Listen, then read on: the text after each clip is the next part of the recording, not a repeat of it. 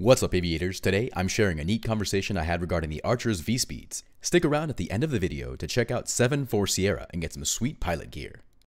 Yeah, that's the one. Yeah, let's do it. So yeah, that at the top left there, your velocity speeds, your V speeds, those are specific speeds recommended by the manufacturer for different situations. So the first one, VR, rotate speed.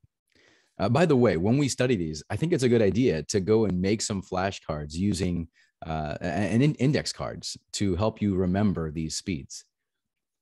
So VR is rotate speed. When we're going down the runway, that's the speed that we pull back on the stick or on the yoke to start our climb out of the off the runway. VX is the best angle of climb. That's different from the best rate of climb in that the best rate of climb is the most efficient airspeed you're going to climb at for a given set of time.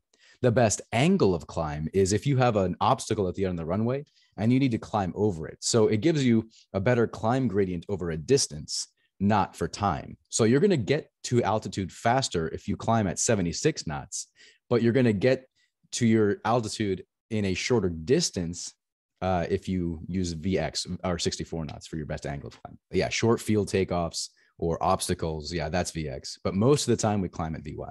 Next one is a cruise climb. So after you get up to 3,000 feet and you want to continue climbing up to, let's say, 10,000 feet, you're not going to climb at the same rate. You're going to climb a little at a faster airspeed. So that's going to help increase cooling and reduce the load on the engine. So that's your cruise climb speed. So 87 knots for that. Your next one is your stall speed in a landing configuration. So if you have, let's say, a retractable landing gear, flaps, and variable pitch propeller, if we have landing gear down, full flaps, that's going to be our stall speed in a landing configuration. If we look down to the VS or stall speed clean, that's if we have flaps up, landing gear up, or in a clean configuration. VG or V glide is your best glide speed. That's the speed we're going to pitch for if we have an engine failure. And typically that's your approach speed as well. You usually come in on final at your glide speed. So anytime when we hop onto a simulator, I'm going to throw emergency procedures at you all the time. You'll be flying your flight plan, and I'll say, hey, bad news. We lost an engine. Go. And so you'll reduce power, pitch for your best glide speed, which is 76 knots, trim it off, and then take your hands off the controls and show me that you've got your hands off. So you can fly, you can actually do everything else you need to do, fix the aircraft, and let the airplane glide itself down. Let's see, VS1, the target speed for slow flight. There's several reasons why we practice slow speed or slow flight.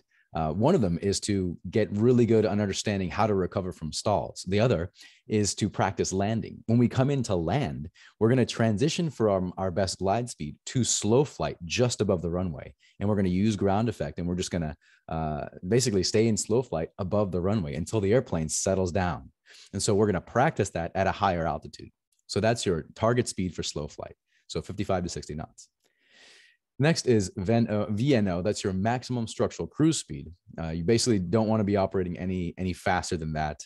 VNE is your never exceed speed. You're absolutely going to break the aircraft. So basically 125 knots. I wouldn't really go past that under regular conditions.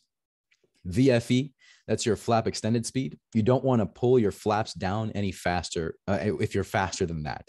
So if you want to start lowering flaps, reduce your airspeed to 102 knots at most, and then drop your flaps.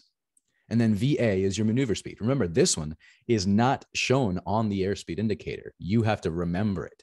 And every aircraft is different. So your maneuvering speed here is 113 knots if you're at this power setting.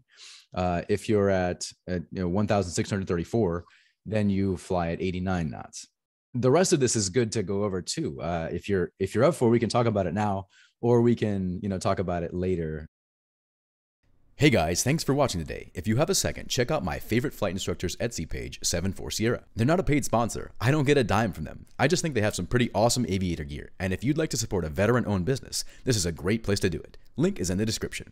Don't forget to pick up my books on Amazon if you want to get a jump start on earning your wings. And if you want more free pilot videos, hit that subscribe button to fly my wing. Thanks for watching. See ya!